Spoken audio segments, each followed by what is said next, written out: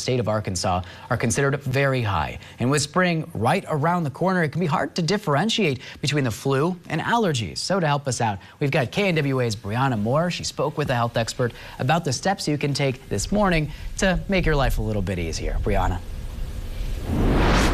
Good morning, Perry. Well, I spoke with Nicole Henry, who is a pharmacist with CVS Health, and she tells me that planning ahead for allergy season and knowing its symptoms can help you during this season. Well, according to CVS, symptoms of allergies usually last longer, anywhere from 2 to 3 weeks per allergen. Flu, on the other hand, can range anywhere from 1 to 14 days.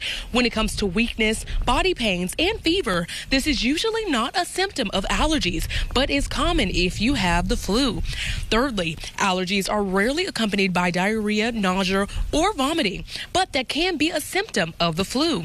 As we begin to approach allergy peak season here in Arkansas, pharmacist Nicole Henry says that knowing your allergens and treating them beforehand can help eliminate allergy symptoms.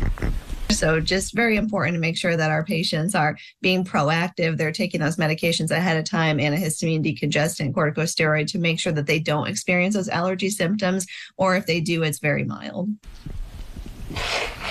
Nicole says that it is important to remember to consult a healthcare expert before taking medications to make sure you are taking what is best for you.